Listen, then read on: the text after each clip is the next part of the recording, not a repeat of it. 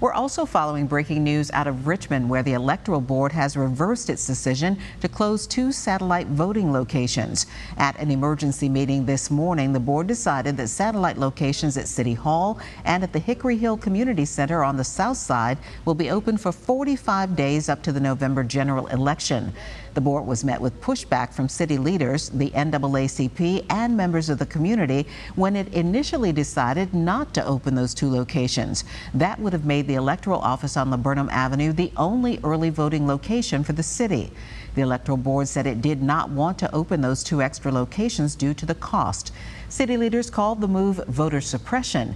CBS 6's Tyler Lane is covering that meeting right now. We'll have a live update ahead on the CBS 6 News at 5. In Richmond, a homicide